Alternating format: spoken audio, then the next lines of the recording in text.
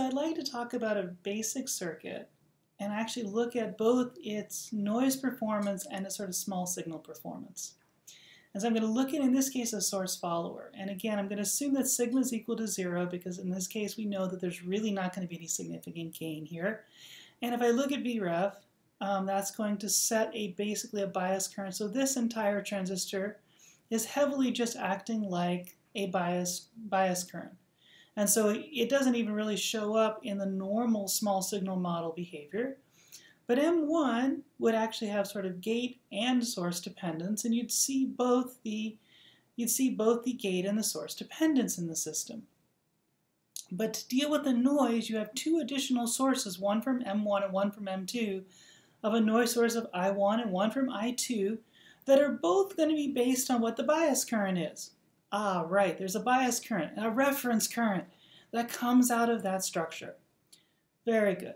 So if you looked at that in terms of some reference current, there's a number of things you could imagine. Well, first, if you want to just look at this without the noise, because this is typically what we do, you'd look at the analysis with the behavior in terms of signals without the noise, and then you look at the analysis of just the noise and the signals off. Again, it's a linear system. I get superposition. Yay! And that actually is what helps me kind of think through the analysis of these elements. Now, if this turns out to be large enough that I don't have a small signal analysis, that's a different question. Almost always you think of this in small signal.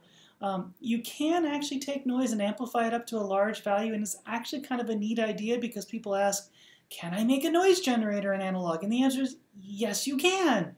And it's really not that hard to do. You just have to kind of do work on some details of it, and it's actually a very effective piece of computation. So effective a piece of computation that the very first thing that anyone has actually demonstrated of a quantum computing experimentally was a noise generator. And say, look, I built a more efficient noise generator than I would have done digitally. Analogs have been done decades beforehand, but that's fine. It all works very well. So if I look at the element without noise, I'm going to just get a gain of kappa plus a 1 over tau s, where that tau is going to be C over GS, or if I'm thinking about it, it's going to be CUT over IREF, because I would never just leave it here, right, unless I'm kind of doing intermediate stuff.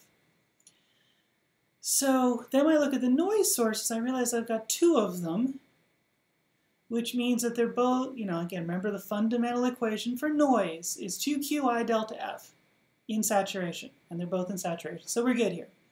But I got two of them, and I got to add their noise variance. I don't get to subtract them. Not here. There are some cases where you can look at this carefully, but that is not the case. And technically what you do is you look at for one noise source and analyze it, and then you do the second noise source and analyze it through superposition. And then by superposition, you add up their noise variance. Well, if they're identical in the same place, you can just kind of combine them in this way. But it's at square root 2. And so what that means is if I look at the output, it's basically going to be that reference current over GS, because there won't be an input. GS effective looks like a resistance, so it looks like a current source into the resistance. No problem there. And then I can do a little bit of math and I go, oh, look, this is 4Q UT squared delta F over IRA.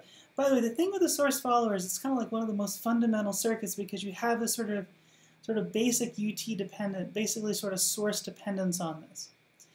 If you're curious about some of these expressions, you also see some almost identical discussions in some other areas. If there are BJTs, you'll get this, and other certain sort of idealized cases in other circuits, you'll see the same question. So here's an interesting thing, right? So I get this sort of core element of voltage over per root hertz in the passband. And this is sort of the flat part where there's no dynamics going on, right? So notice there's a 1 plus tau s, but just kind of looking at the 1 part, not the tau s part. And this is very useful. What's interesting is to kind of look at what this number would be for a source follower. And the reason it's relevant to have a sense of the numbers here is that for other circuits, they basically scale this number. And so you might as well, once you know these numbers, they're just scaled values, and it gives you a really rough feel for this. So if you're looking at this from 1 picoamp to 1 microamp, you can definitely see how this changes, but notice that the noise variance squared varies with the current. So inversely, so more current means lower noise, but it's the square root factor. So it's not like a huge, fast-moving thing. So it's something very important to pay attention to. So once you've solved this, what you realize is I can now ask questions of what is my total noise? Okay. And that's actually asking what is the integral over the entire set of frequencies. Well, if I take this core structure here and basically look at this delta F as effectively dF, and I remember to have the 1 plus tau term in there. Now the tau s, the s, I'm not going to do it in its omega, but we're integrating over frequency.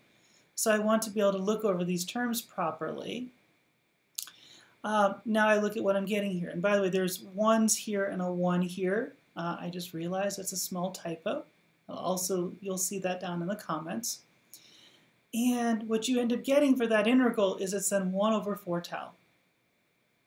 Great. And you think, well, that really simplifies all of this huge integral become straight. It actually means the 4's go out of the way. The 1 over tau gives you something that's gives you a IREF over UT. So those go out of the way. When I'm done solving this, that noise value squared is Q UT over C. Now remember that UT is KT over Q. So you'll see this often talked about as KT over C noise. First thing to understand, it's not a secondary noise source. It is a result of solving this. Okay, and you basically will get, and you can think about QUT over C as usually an easier way for me to calculate it personally. And it's useful to kind of see what those numbers look like as a function of capacitance. This is the total noise over the entire bandwidth. And notice it's independent on the current. Because if you think about it, if I have a higher current, I get a higher bandwidth, but I get more noise.